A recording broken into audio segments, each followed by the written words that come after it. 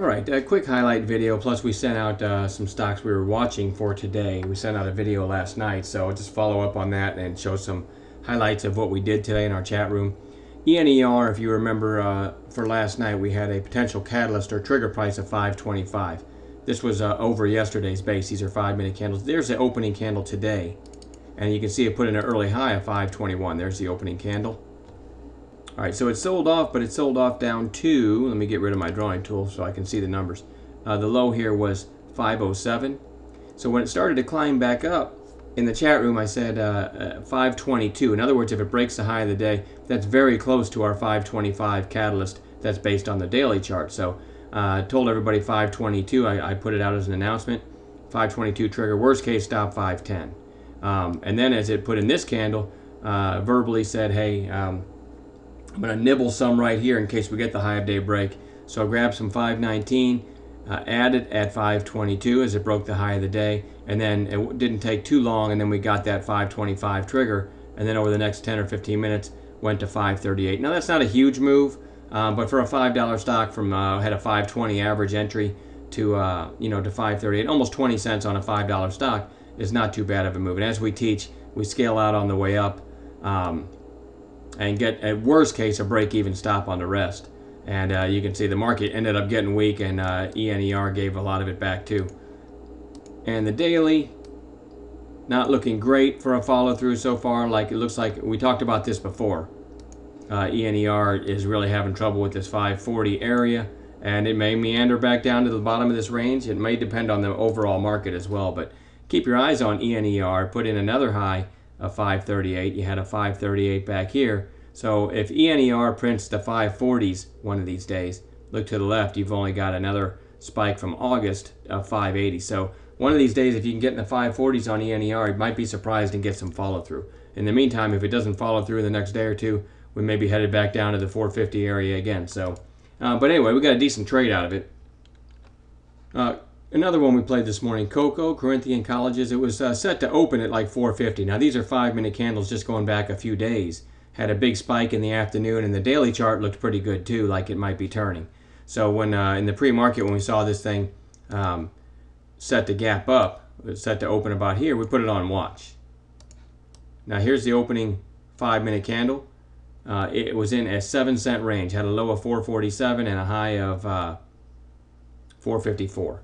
So put this out as an announcement. 455 could get this going. That's how we play a gap play. If you get a narrow early range, and there it was, 455 within 5 minutes up to 464. And I'm already selling because, again, a dime on a $4 stock is not bad. And in case you don't get any follow through, and then it chopped around. So I sold some. I always try to keep some in case you get the accidental home run on the back half, but I go to a break-even stop. And it did break the high here, but just couldn't follow through. Ended up killing this thing for a small gain on the back half. But we always teach our members to sell into that first pop quickly in case it reverses. And the whole market reversed, and Cocoa ended up closing pretty ugly there. But it doesn't matter. Even with that ugly close, we put money in our pocket. So it's all in your attitude when you're trading and how quickly you pay yourself. If you remember, we put Dean Foods. That was our free pick last week. We put it back on watch for our chat room, and we was in the video last night. Okay, had a nice big pop here, 2 days.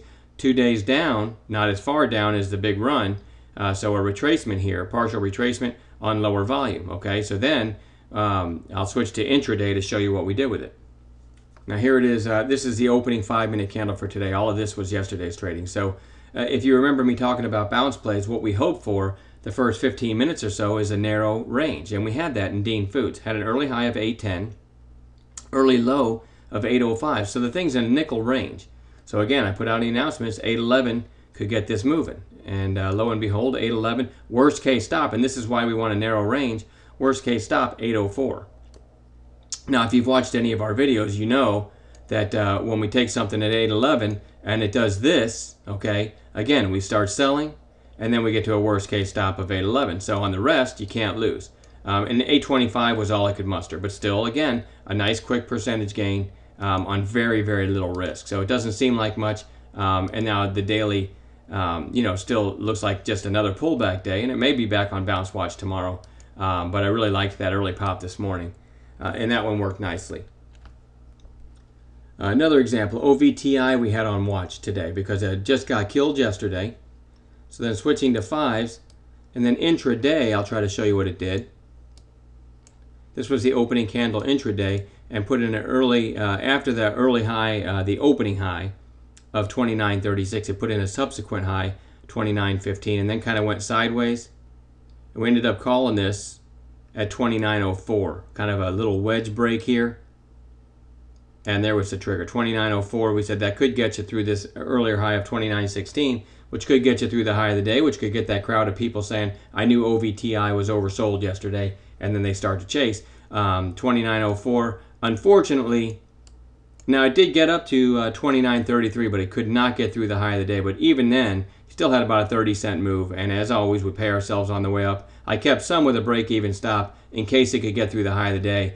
I told people we could have gotten a measured move to 29.80 or 30, but again, the market was weak and it just couldn't get through the high of the day, so it rolled over and got the rest of my trade, but for a flat. But the rest of it was a nice trade. And something else we teach, PNC, using a method we teach on this sell-off here, I was able to call it at 58.79 with a stop only 7 cents below, and it went quickly to 59. So a little bit over 59, about a little bit over 20-cent move in just a few minutes. But again, it didn't hold up, so we scale out, get to a break even at the worst, and he tried to make a second wave there, just couldn't get going. So we do some this intraday capitulation type counter trend plays too, but we still only take it if we get like a 6 or 7 cent, 10 cent at worst case trigger and stop based on the chart. So anyway, I'm going to quit babbling. Wasn't a huge day, but most of what we tried today worked. Just didn't get any huge follow through. And I will wrap this up. And geez, I'll try to get out a free pick tonight. I know I still haven't sent one out this week. So if I don't, we'll really strive to get one out tomorrow night. All right. So talk to you later.